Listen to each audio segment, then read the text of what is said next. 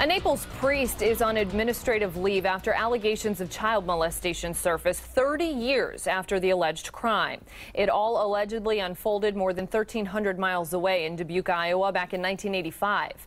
Father Leo Riley held services at St. Peter the Apostle Church in Naples until he was placed on leave back in December. 4 in Your Corner's Carl Fortier looking into the allegations and getting reaction from one of his parishioners. Well, the Archdiocese of Dubuque in Iowa is investigating the claim against Father Leo Riley. He's accused of sexually abusing a minor when he was a pastor in Dubuque.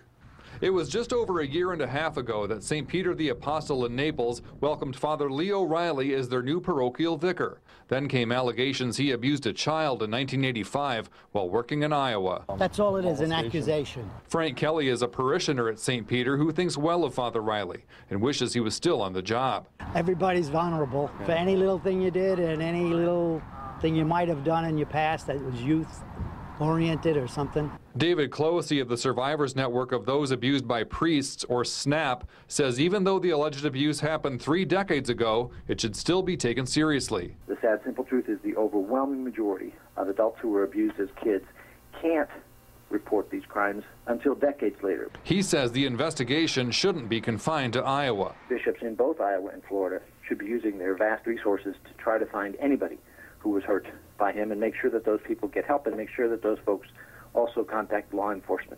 Frank Kelly isn't buying it. He believes placing Father Riley on administrative leave is premature. Everybody's accusing everybody of something and trying to manipulate public opinion and everything to ruin careers. It's punishment before the actual crime is proven.